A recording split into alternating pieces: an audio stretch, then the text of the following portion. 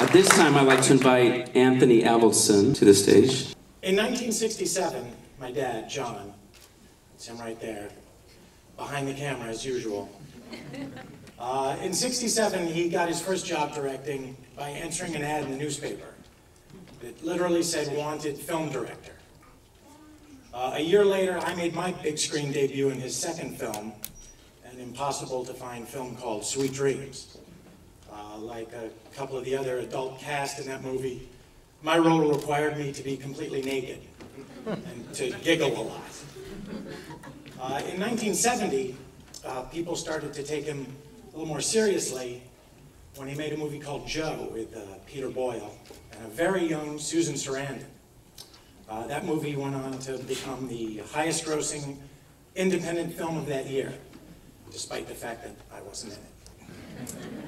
In 1973, he directed a film called Save the Tiger, a personal favorite of mine, with Jack Lemmon, who won the Best Actor Oscar for that. I received no accolades for my role as young boy in the background at a drinking fountain. A couple years later, my brother Jonathan and I were with my dad in South Philly, scouting locations for a movie that he was preparing to make. Now, normally when you're scouting locations in South Philly, it means you're looking for a place to dump a body. But we were actually looking for a gym where the main character, Rocky Balboa, would train for his title fight with the champ. So after that, Dad got real busy. In 1980, a movie called The Formula with Marlon Brando and George C. Scott. I wasn't in that. In 1981, a movie called Neighbors with John Belushi and Dan Aykroyd. I wasn't in that either. And in 1983, a movie called A Night in Heaven with Christopher Atkins, most notable because I was in that one. But despite my involvement, I think even my dad would agree that it wasn't the greatest movie. But things got a lot better the next year when he directed a little movie called The Karate Kid, followed by The Karate Kid Part 2. I wasn't in either of those.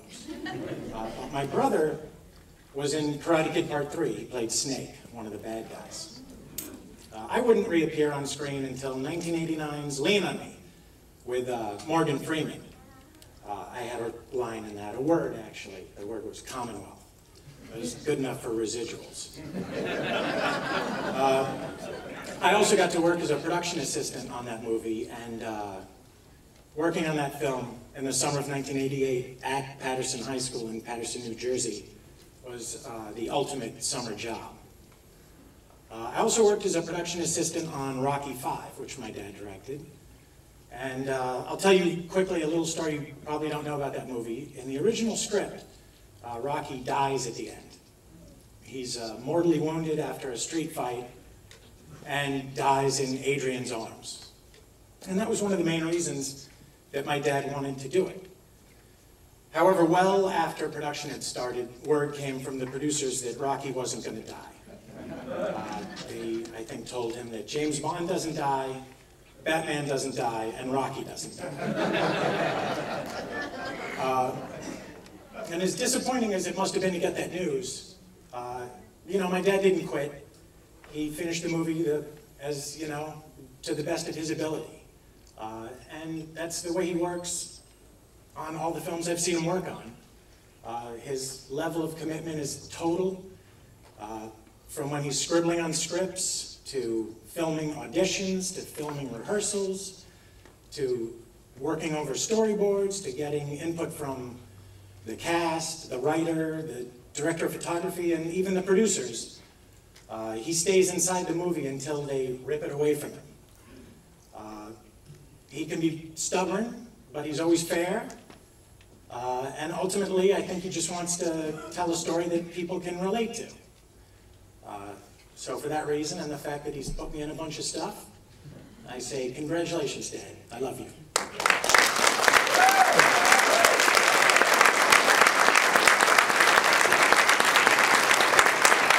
Thank you very, very much.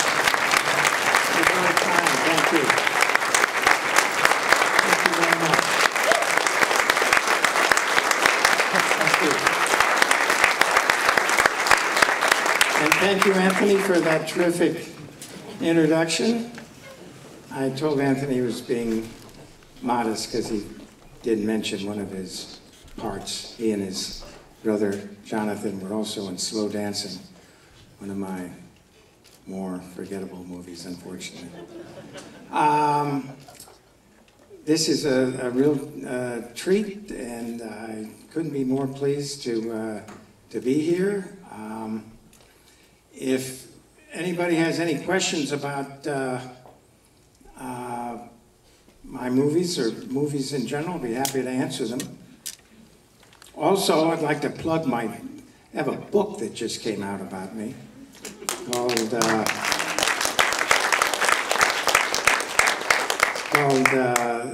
the films of John G. Avildsen, Rocky, The Karate Kid, and Other Underdogs. That's on Amazon. And a documentary just started trying to raise funds on Kickstarter, inspired by that book. So if anybody wants to invest in a documentary, which is a surefire way of throwing your money away, but you get all sorts of stuff, t-shirts and what have you. That's on Kickstarter. And if you put up a lot of serious money, we go to Hawaii together. So, any questions? Any answers? Yes, the young lady, which is my favorite movie? Well, the stock answer is, oh, they're all my children. And how can you have one? I think, though, Karate Kid is. Mostly because so many people have told me how that movie helped them get through their adolescence, which is never easy. And I want to encourage this young man here who won a prize for making a movie, and all of the rest of the nominees and winners at the festival this evening. Don't give up. That's a big part of this racket. Perseverance. And do anything. I remember when I was starting out, my friends, I would take, some pretty crummy movies. And how can you do that? I said, because I'm going to learn something from doing it. Every time you do one of these things, you learn something.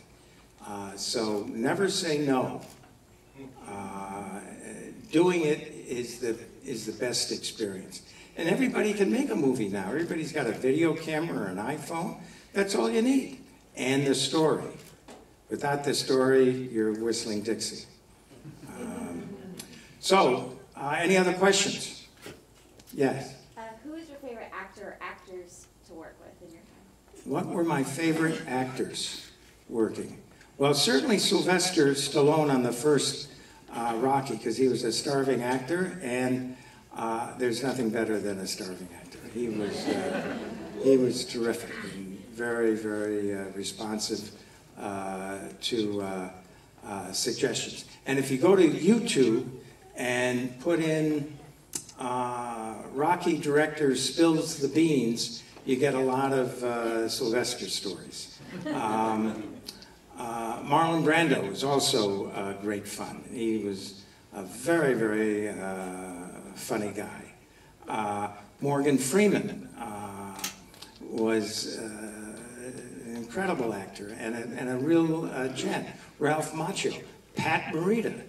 I was blessed with having some terrific actors and actresses. Susan Sarandon in her first movie, Joe. And the writers. You can't do this without some words on a page.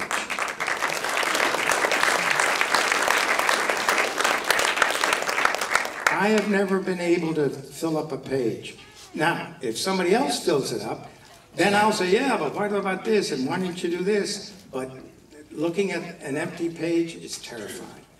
So when somebody else fills it up and I respond to it, I'm in love with that person. Because that's where it all begins, with the words that somebody's got to come up with. And then If I'm lucky, I get called to say action. But I can't do it without the writer. Thank you. Anyone else? Yes. What is the most difficult lesson you ever learned as a director? The most difficult lesson I ever learned. I was going to do Peter Sellers' last movie. We didn't realize it was going to be his last movie, but it turned out to be, called Fu Manchu. And he and I got along real well. He thought I was the next Stanley Kubrick. I went over to France and had lunch on his yacht when he was there for the Cannes Film Festival. He was terrific.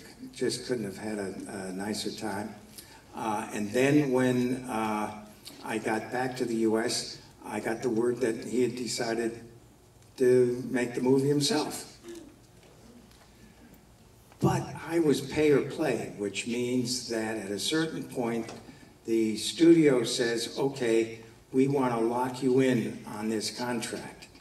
And even if we don't make the movie, or if we decide not to make it with you, you get paid. Not bad. So, Peter Sellers said, you know, I'm going to direct this thing myself. But I still got paid. And I didn't have to get up so early in the morning. And I thought, wow, this is terrific. Now, around the same time, I got the script for The Formula. I got the manuscript from the book. And I read this thing, and a good friend of mine wrote it. The guy who wrote and produced Save the Tiger. And I read this thing, and I couldn't figure it out. I kept asking Steve Shagan, why did the guy do this? And why did he do it? I don't know. And what about that? That doesn't... And I said, wait a second. And then they came to me and said, do you want to direct this? And I said, this is the expensive lesson I learned. I said, I'll say yes. And sometime before we go to shoot this thing, somebody's going to be smart enough to say, no, wait a second, this is a horrible thing. We're not going to make it. And I'll get paid again. I wanted to get up so early. Well, that person never showed up. And we made the movie. And then Steve Shagan suggested I get Gene Hackman to play the lead. I said, no, not Gene Hackman. George Scott. That's who should play the lead. And then we had lunch with George Scott.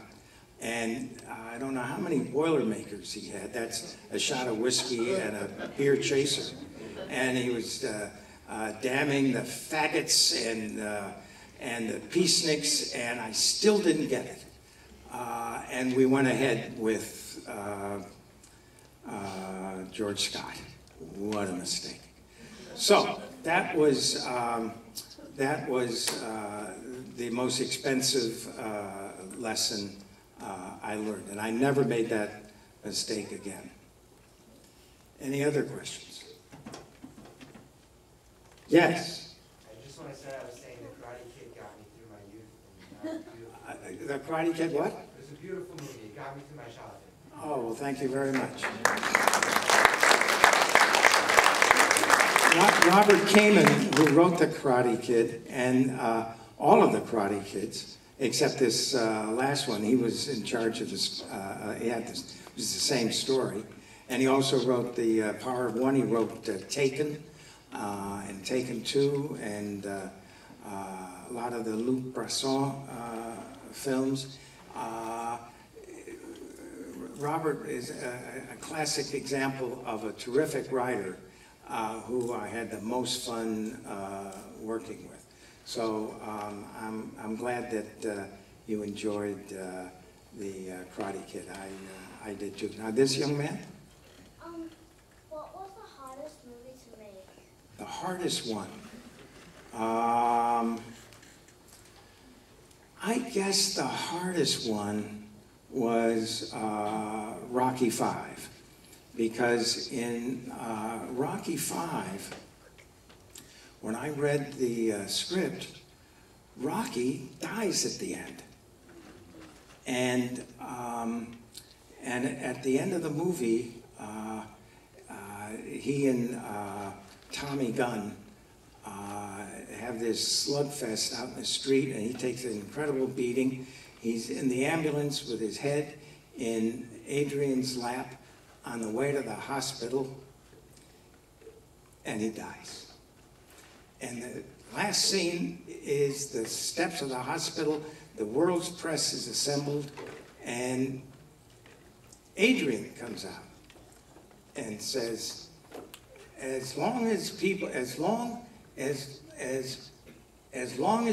believe in themselves, Rocky's spirit will live forever. I thought, wow, that is terrific. And Sylvester wrote this. I said, let's do it. This is a terrific, what a way to go out. And then, as Anthony pointed out, they changed their mind. So that was very painful. But listen, making movies is so much fun that even when it's terrible, it's fun. And when it works and people respond the way you hope that they will respond, whew, it's great. Any others? We got one. Yes. John, firstly, congratulations again. And what's next? Oh boy, I wish I knew. I've got a great script called Nate and Al about a band of wisecracking Holocaust survivors who tracked down the Nazi prison guard that gave them a tough time and killed their families, and they kidnap them. It's a terrific story, but